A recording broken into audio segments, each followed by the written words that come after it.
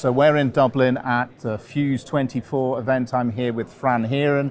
He is the new VP and head of the Global Telco Business at Red Hat. Fran, great to see you again. Thanks so much for joining us. It's been a while. It See you again. So you've just recently joined Red Hat. What drew you to that role as the next part of your career? Interesting question. It's my second week. Probably two questions. Why telco and why Red Hat? Because it's interesting, when I was making a move, a lot of people said to me, why not take the chance to exit telco? It's been a challenging industry for the last few years. But I share a completely opposite view, which is, the industry itself, I think, has been through a challenge. We are, though, looking at, I think, a really exciting period ahead of us in terms of how networks are built, how they're designed, the cloud. You and I have talked before about cloud native. It's finally here in all parts of the network. That's something obviously I was working on in my past life as well. So from the radio, the IT applications, OSS, BSS, we're finally all cloud native. But the manner in which applications are being deployed is going to go through, I think, a fundamental change. We're preparing for 5G advanced, and then obviously in the future 6G as well. So a lot of really exciting things ahead. AI, which I'm sure we'll talk about at some point in this. So that really, cemented in my mind it's a great time to be in telco. I think it is on an upswing again. And then why Red Hat? And obviously I'd worked very closely with the Red Hat team in my previous role. They're a great team. It's a fantastic portfolio. So, the combination, I think, of where the industry is going and Red Hat as a company, that portfolio made it a very easy decision. So delighted to be here, and yeah, it's week 2 and we're drinking from the proverbial fire hose, but so far so good. Okay, excellent. I mean, as you mentioned, there is so much going on in this sector. 5G, people are now starting to talk more about 6G. Finally, as you mentioned, we're in the era of cloud native networks, and of course there's AI as well. But where are you seeing the most momentum? What's the greatest area of excitement in the telecom sector at the moment? Well, probably momentum and excitement, possibly two different areas, right? So excitement is AI. I do think on AI, we're finally exiting the hype phase, getting into some real applications. Momentum-wise, I think on the infrastructure side, there is a fundamental shift happening. The hyperscalers are now in play.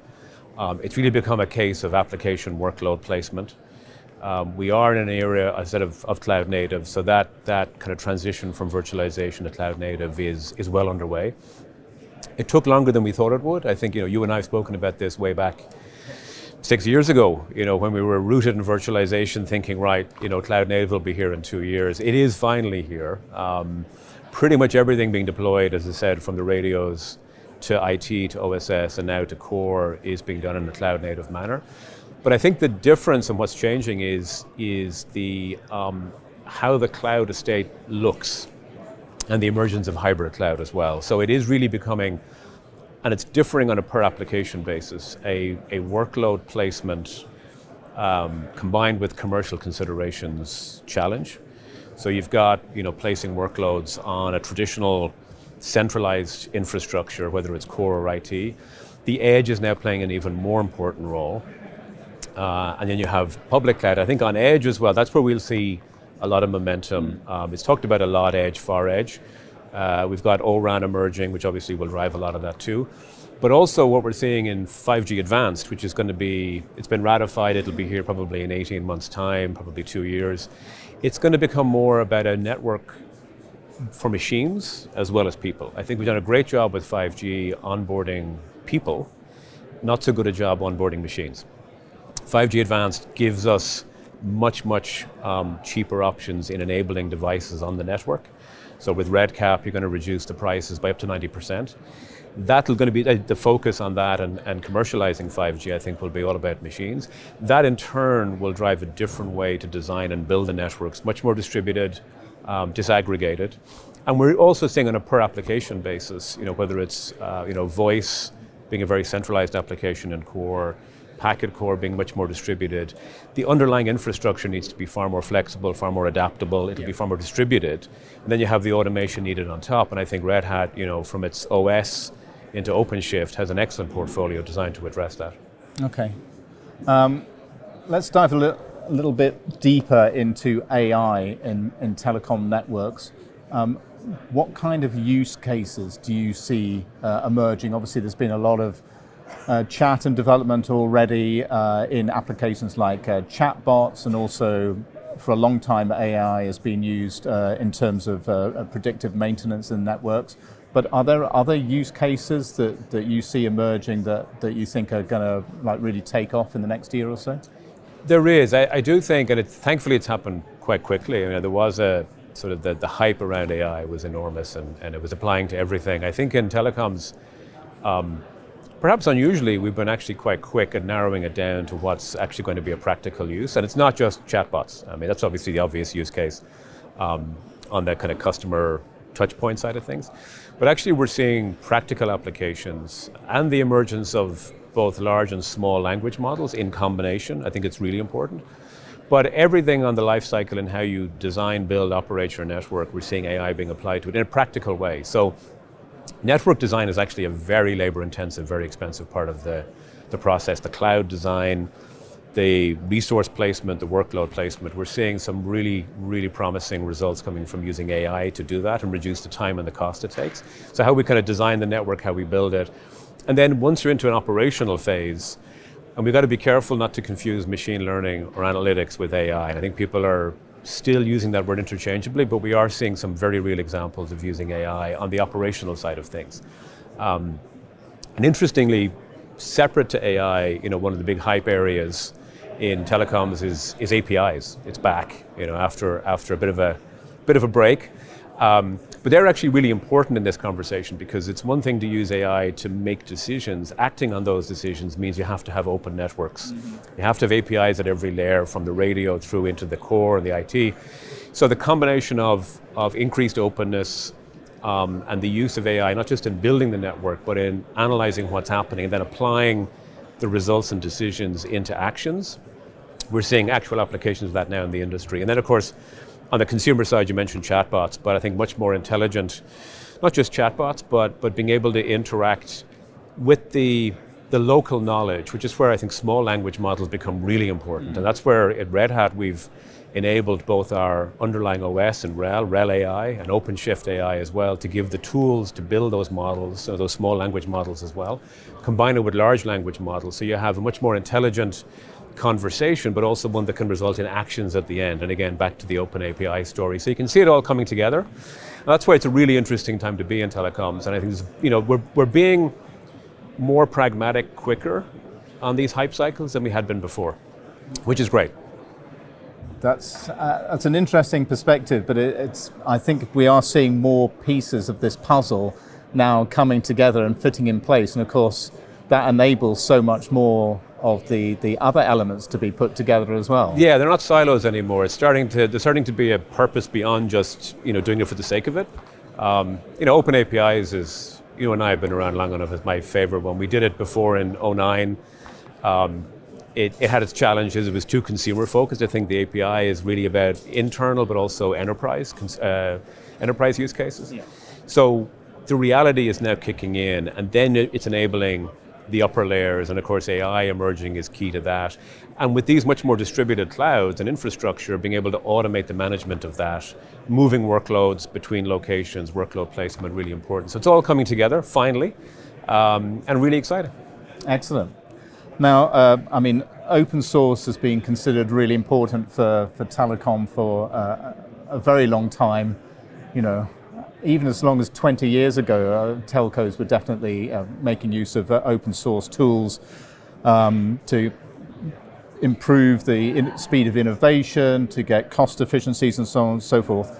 Where do you see the biggest opportunities for open source and telecom right now? There's a few. Obviously Red Hat, we're rooted in open source. Everything we do goes to the upstream community. We're founded on that principle. I do think in telecoms we need to be careful not to confuse openness with open source. Yeah. I do see them used interchangeably, which is a mistake. So you can have openness in RAN or APIs, doesn't mean open source. Two are quite different, but quite complementary.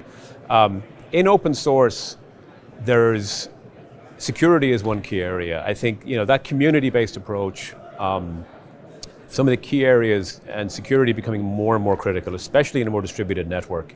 Open source is contributing a huge amount in terms of giving the visibility to finding and fixing the problems. There are debates sometimes whether opening up the code is a good or a bad thing for security. I think it's fundamentally a good thing. So your foundational layers in terms of allowing community-based contribution into things like security, it does contribute towards the Open API initiative as well, because it's the foundation for that too. And also I think in terms of the contribution and the iteration. So we've been around and we've seen a lot of open source projects in telecoms. I've been personally involved in a few of them. Some have worked very, very well, some not so well. I won't mention which ones. But the ones that have worked well have all done one thing that the ones that didn't work didn't do, which is they focused on quality and on small but rapid iterations versus quantity, large features, monolithic designs and so on. So that ability to implement quick, start off with your minimum viable implementation, iterate fast with the community, have the transparency, focus on things like quality and security as well. And it's really important for any open source project and anything in telecoms to follow that approach and not fall into the trap, which a lot of projects do, which is, becomes this giant committee-based, monolithic, put everything in the kitchen sink into it. Invariably, they always fail. So I'm always watching for that in terms of, and with Red Hat, we obviously take the former approach, but it is foundational to everything that we're doing. And I think in those areas of, anything requiring that openness, that transparency, and that community-based approach is going to be critical on the infrastructure side, on the automation side, the cloud management. Obviously, it's fundamental to what we're doing at Red Hat. Well, I mean, for anybody asking you why you stayed in telco, I think you've pretty much answered a hell of a lot of reasons there. So many exciting developments happening right now that, this is as good a place to be as any, and probably, I mean, faster moving. You mentioned that things are moving faster, and I think that's clear even without the influence of AI. Absolutely. There is a realization that we have to move quicker. I mean, we're not, as an industry, we're not known for speed necessarily, but that I think is changing. Yeah. The adoption of AI is a really good example of where that is changing, and I think it's people taking a much more pragmatic, kind of regionalized approach to things, trying things, not being afraid to fail. That's definitely more prevalent now in the industry than it's been before. So yeah, I think we are going through a fundamental change, and not just at the infrastructure layer, but okay, how we build the networks, but how we run them, how we interact with the consumers. 5G advanced, I do think we're asked when I meet carrier customers. There's two very simple categories of questions: either make me money or save me money. Everything falls into those two categories. Invariably, the save me money piece gets too much attention. And I think we're going to see a shift in that with 5G Advanced. I know it sounds like another cycle coming, another hype cycle, but I genuinely think it's now going to enable this kind of human-machine approach on networks. The commercialization piece will come from the enterprise. That will in turn drive the Open API initiatives. So it's all coming together, and I think it's moving faster than it's done before. So really exciting times ahead, and you and I will meet again soon, I'm sure, and we can compare notes and Absolutely. See how true and accurate that was. Yeah. Well, but that's a very positive note to end our conversation there, Fran. So thanks very much for joining us today, and yeah, like you say, I'm sure we'll speak again soon. Absolutely. Thanks, Ray. Good to see you.